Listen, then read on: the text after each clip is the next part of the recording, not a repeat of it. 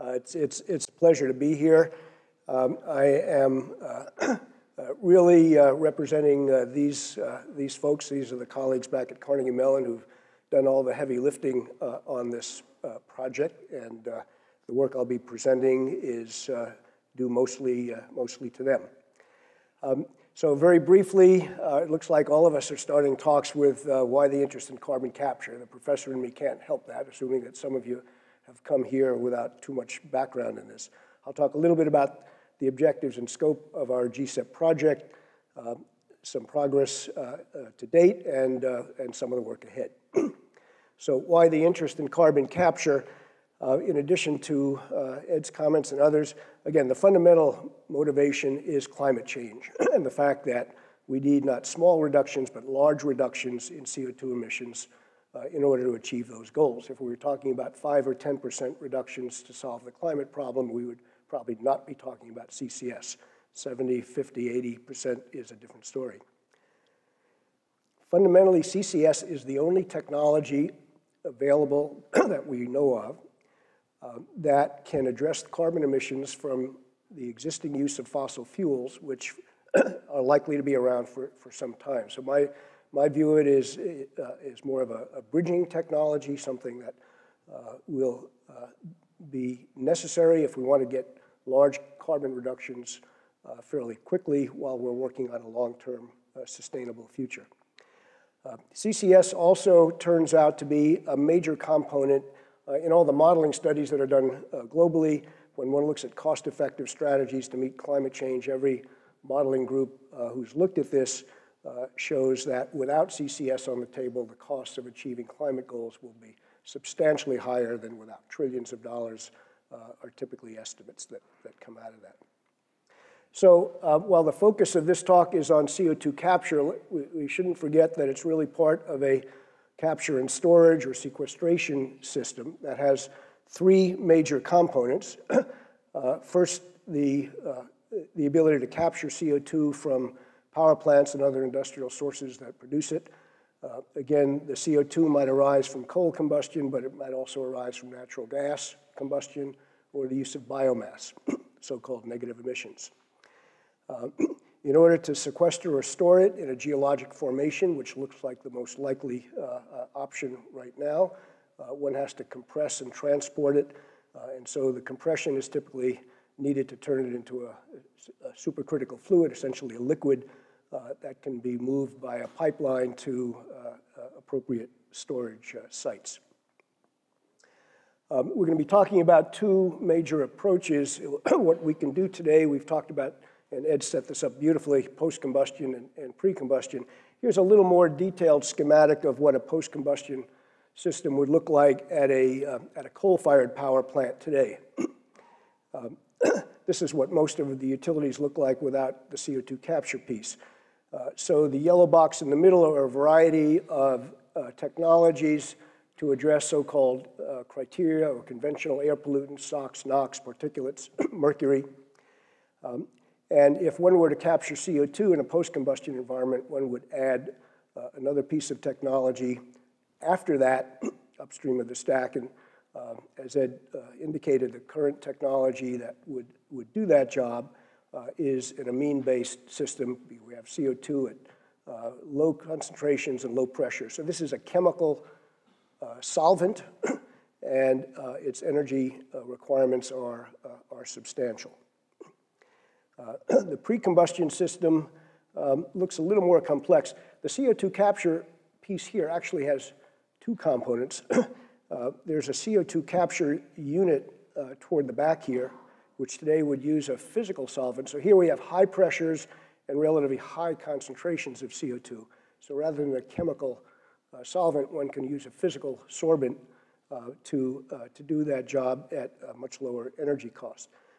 But in order for that to work, one first needs to add upstream a water gas shift reactor that basically is a chemical process that converts CO in the gas to CO2 and H2. So the CO2 capture unit is basically trying to work on a CO2 hydrogen mixture as opposed to the post-combustion, which is largely a CO2 nitrogen mixture at much lower pressures. Again, the chemical that would be used today favorably is commercial called Selexol. It's a glycol-like substance that has been used widely in industrial applications. Here's what some of this actually looks like in terms of hardware. These technologies for both post-combustion and pre-combustion have been used at power plants, both gas and coal-fired power plants, the two on the left, at scales roughly an order of magnitude smaller than a commercial plant today. So these units are in the order of a couple of tens of megawatt electricity equivalent. Hydrogen production plants, or this particular one uses a Selexol system to essentially do the same separation, except the hydrogen is used to make chemicals instead of electricity. Here are photos of two newer developments. The one on the top is, that would be fair to say, a big deal. This is the first large-scale demonstration of post-combustion capture at a coal-fired power plant. It's what the community has been waiting at least a decade for. Canada won the lottery on this one. The Sask Power Boundary Dam facility at 110 megawatts. There was an official inauguration on this just 2 weeks ago. The plant started up a month ago. The CO2 capture unit is in the, let's see if I can get the, is this unit in the foreground. So this is now operating at 90% capture, and for the first month or so, so far, so good. The picture on the bottom is a unit still under construction that is now scheduled to start next year rather than this year. It's a large gasification plant that the Southern Company is building, and it will capture CO2 using Selexol as a solvent at a scale of 600 megawatts with about 65% capture. So we're starting to see in these two examples and others that are planned in Europe, the first large-scale implementations of that. If that's the good news, this is the bad news. They're expensive technologies.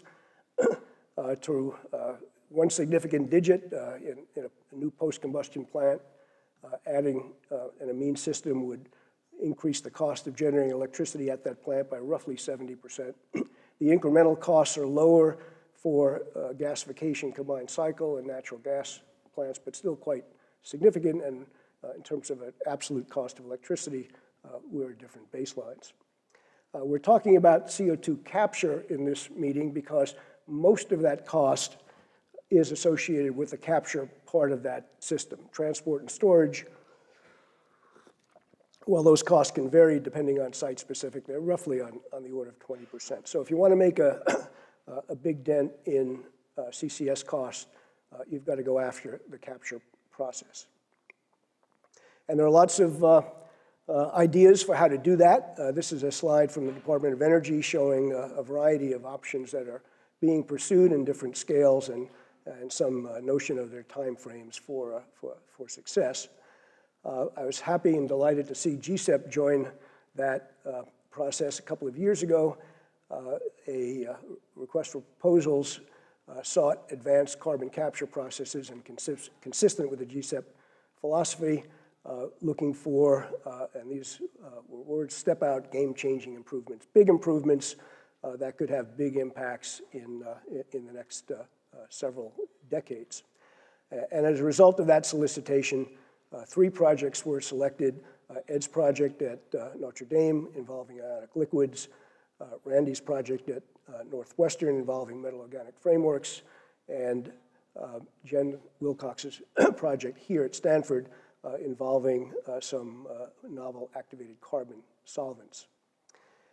So what am I doing up here?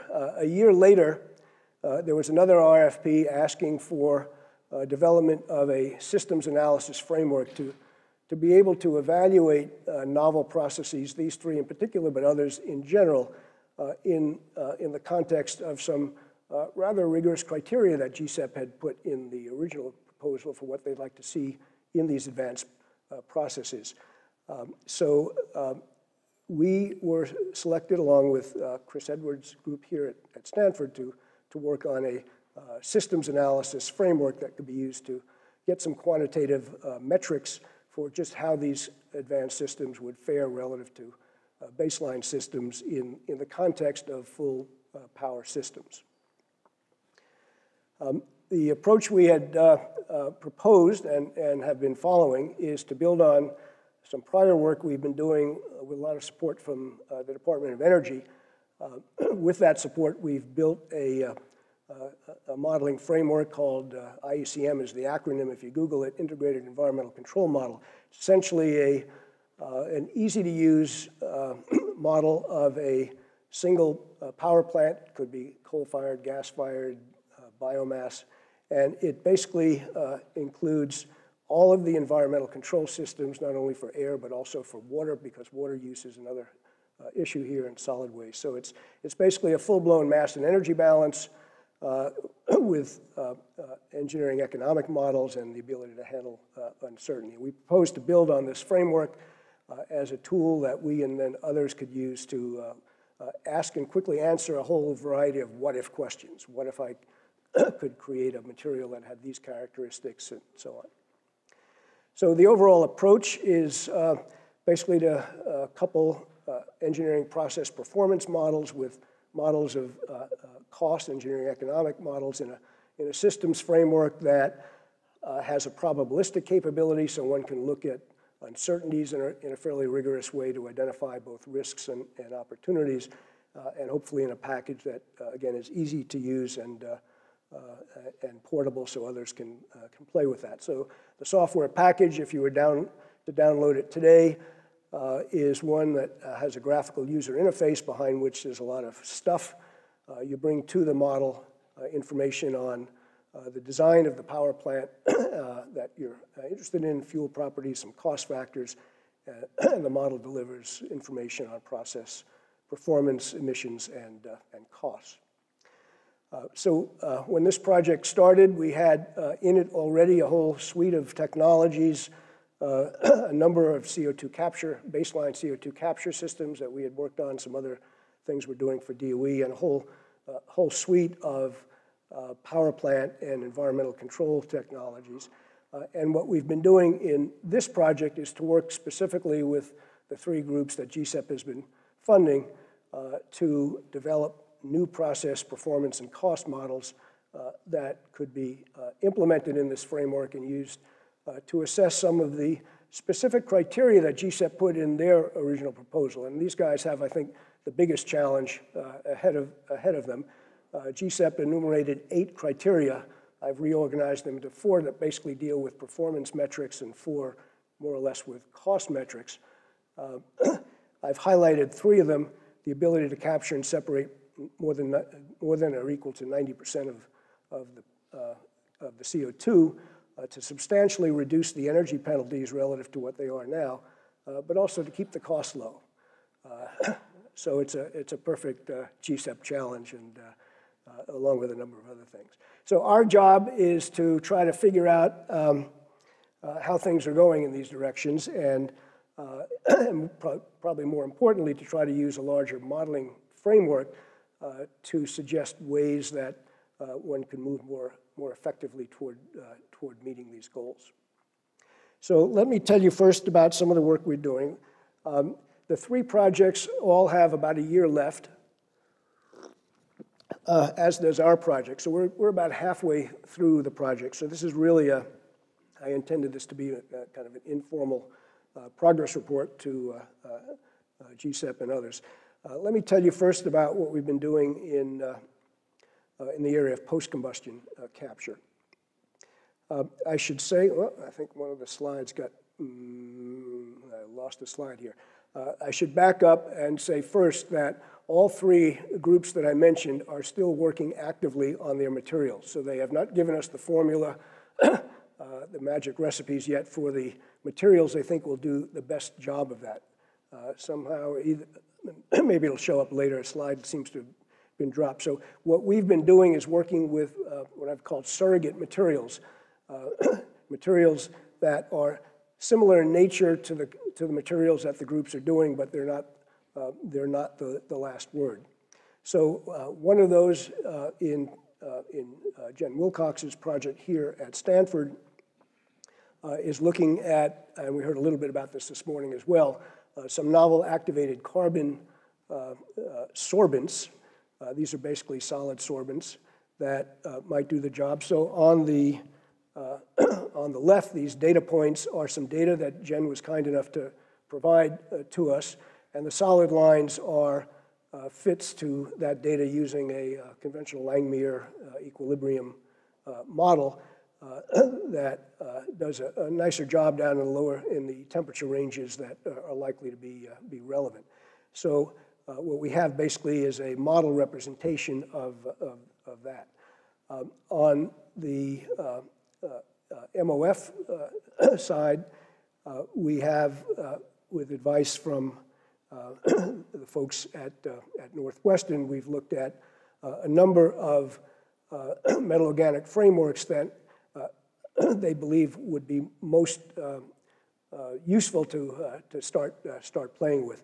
The data I'll be showing you, so we've looked at several MOFs. We've also looked at some other solid sorbents, not on either of those types. So I'll show you some preliminary results in a minute based on, this is a zeolite, just call it ZIF 78, isotherms of the sort that Ed just showed.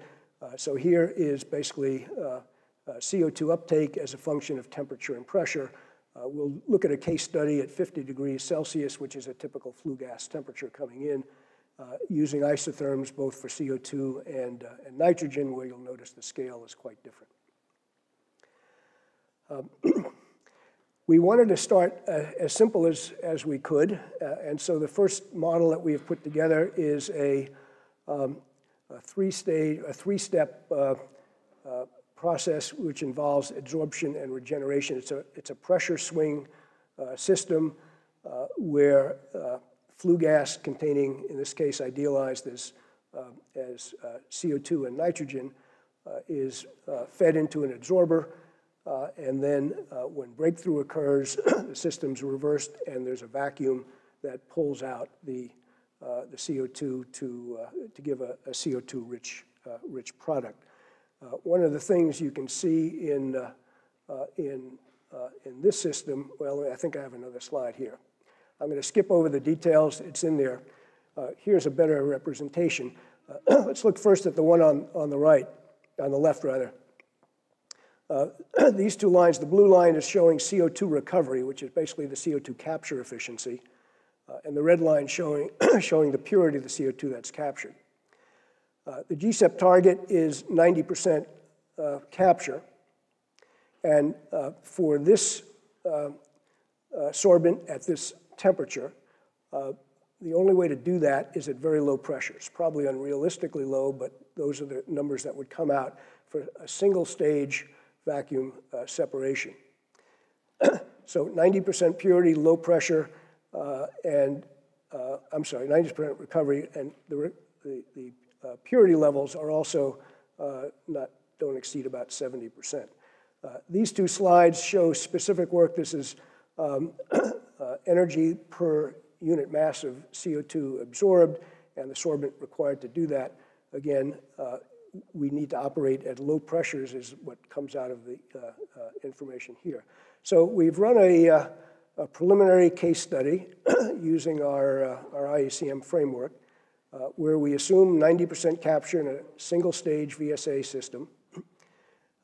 We pressurize the adsorber to a little over atmospheric pressure, 1.2, and desorb at this very low pressure, but then compress the CO2 to 135 bar, which is basically pipeline pressures.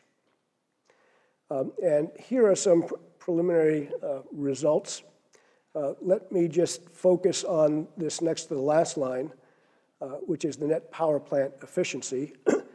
Basically, there's a lot of energy needed not only to do the capture, but most importantly, to do the compression if one actually had to go to these very, very low vacuum pressures to do that.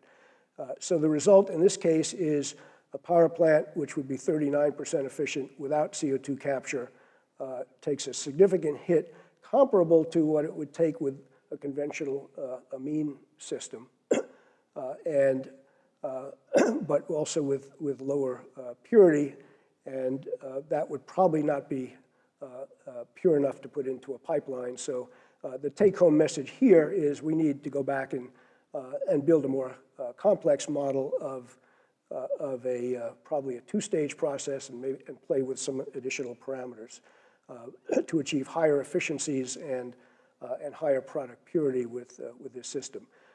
This was the best of the several sorbents that we looked at, and so other materials would have similar challenges, I think, as the preliminary finding that we come out of here. We also modeled a pre-combustion system using ionic liquids. Again, we used a particular liquid that was recommended to us by the group at Notre Dame. Here, basically, we're comparing, we're substituting ionic liquid for a conventional Selexol solvent. The technology, the process for doing that is the same using either sorbent. So there's an absorber. This is syngas from the water-gas shift reactor, so it's essentially modeled as a CO2 hydrogen mixture. In this case, in both cases, we've taken impurities out of the system. And the adsorption is followed by a series of depressurization steps in flash drums and recompression to basically desorb the CO2. Again, we use data for that particular ionic liquid, which Ed can probably pronounce and I can't, and used it in a preliminary case study where, again, we're looking for 90% CO2 capture and taking an entire system compressed to 135 bar with an idealized gas mixture of CO2 and hydrogen. Again, there are details of the process model that I'll put in the presentation, but here's the bottom line in terms of the simulation of the overall power plant. This is the power just for the unit I just showed you, and in this case, the ionic liquid actually, it turns out to be about 10% better in terms of energy requirements than Selexol. Not a huge breakthrough, but a step in the right direction, and we can look forward to other properties. Haibo Zhao, who did this work, also did some sensitivity analyses. We're starting to play around with this to look at effects of various design parameters. And what we really need to do, CO2 removal efficiency, if one backed off the 90% target, moved down to, say, 85%, actually some things actually start looking better. So there's a lot of playing around that remains to be done. I think in terms of preliminary messages that come out of this very early work, we're just underscoring what Ed and others have said, that work on novel materials really has to focus on high selectivity to ensure high capture efficiency as well as high purity. These have all been idealized simple systems, so we haven't mucked it up by putting any water vapor into either of these. All of these materials are, none of these materials like water vapor, and so either you have to design one that is impervious to it or make the system more complex by taking a dehydration step, which is really not what you want to do. So in order to improve the realism of this, we'll need additional data on sorbent behavior in the presence of water and other impurities, and isotherms, not for single component gases, but for mixed gases in order to get more realistic performance estimates. So none of those imperfections were in those results I showed you earlier. Let me just say a brief word about process cost models. I'm not going to show you any cost results today. We're working on that, still a work in progress, but just in terms of what our approach is and some preliminary conclusions from some other work we finished recently on some other processes. What we try to do in our cost models are first estimate on the capital cost side what are often called direct equipment costs. What would it cost to buy and install the equipment that one needs to do the capture? What's often forgotten and often handled rather, I was going to say sloppily, that's not right, with not as much care as as is perhaps needed, are a lot of the indirect costs. So in a traditional cost estimate, after you do an equipment costing, there are a series of other measures, things particularly called contingency costs, that are all typically estimated as a percentage of your direct equipment costs. There are some guidelines for how that can be done. In some recent work, I've stuck my head out and pointed out that major organizations who put out these guidelines, like DOE, EPRI, and others, in many of their own studies don't follow their own guidelines and tend to give numbers that are probably more optimistic than they should be for this stage of development. So we want to be careful in going forward. And the reason is that there's a lot of history that suggests that we tend to be optimistic technologically at the earliest stages of technology development, but as technologies mature toward FOAK is called first of a kind, a real commercial reality. While ideally we all want to get to that low-cost nth of a kind plant, you have to start somewhere else, and you can't get to the nth of a kind plant without building N plants. Okay? If you never get past the first one, you'll never get to the nth of a kind plant. What we have found, and I suspect we'll find in this case, is that high capital costs is another major barrier and hindrance to the entry of new technologies. Historically, there's a lot of data to show that we've done a poor job of predicting costs, commercial costs at early stages of development. So we're going to try to do a more careful and more realistic job on that. But the message that comes from the work we've done so far is that while as engineers we're always after the holy grail of improved efficiency, there are trade-offs. And so there are challenges not only to the technical community in finding and tailoring more appropriate materials, but also to the engineering community at large in finding ways of minimizing the capital cost of these systems and challenges in terms of how we can make things simpler, how we can reduce the size of vessels, how we can use materials that are cheap and not expensive. Those two sets of challenges, I think, are the ones I will want to emphasize here, and the fact that there are inevitably going to be trade-offs between cost and performance in terms of getting to that next best system. So a lot of the work ahead, we have a number of tasks that we had initially proposed that involve refining models, characterizing uncertainties. I haven't talked about life cycle analysis. We want to ask where a lot of these new materials come from and whether there are secondary impacts that need to be of concern. What we'd like to try to do is try to reverse engineer our models and come back with advice to the process developers for what kinds of parameters they ought to be seeking, and that will be a major focus of the work that's ahead. So with that, I will thank you with apologies for running over and take a question or two if there is one.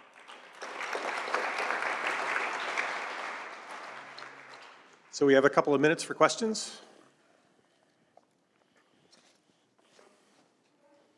Sally? Oh, okay. Thanks. So you said high selectivity is important, but what's high? Do you have a sense of what's high? What would be a target that somebody should be shooting for? We didn't come with numbers. If we go back to some of the data that we showed, it would depend on the particular material that we're talking about. But the basic message is we need to do a better job of getting higher purities on these separations. So when we see 70% as a maximum for that particular substance, those are basically substances that are reported in the literature. It's not what people are currently working on. What you really want is 90 and 90. So what that backs into in terms of the particular parameter, we'll figure that out. But that's what we're looking for. Over to Paul. The effect of water vapor, I think, is going to be an especially problematic one for a lot of these materials. And yes. So on your task list, one thing I didn't see on there, but you did kind of mention it during the talk, is sensitivity analysis. Yeah. And I encourage you, to keep on the sensitivity analysis. That might help with, maybe you don't build the best plant to begin with, but helps you later on when you get to the nth, you can start to do the 90%, something like that. Our aspirations are to use the probabilistic capability that this model has and do a more rigorous job with, which will involve some expert elicitation. So I'm expecting that we're going to try to visit folks in the three groups to try to elicit their best estimates as to what kinds of properties might be achievable. We can put some of those judgments into the models and get probabilistic results, the likelihood of achieving different targets, which is a more rigorous way and would account for a lot of interactions of that. Ideally, we want to do that both on the performance and on the cost side, because at the end of the day, as you said, you want to get the best system to do a job, and we're going to try to figure out what those parameters are. Great. Thanks very much, Ed. Thank you.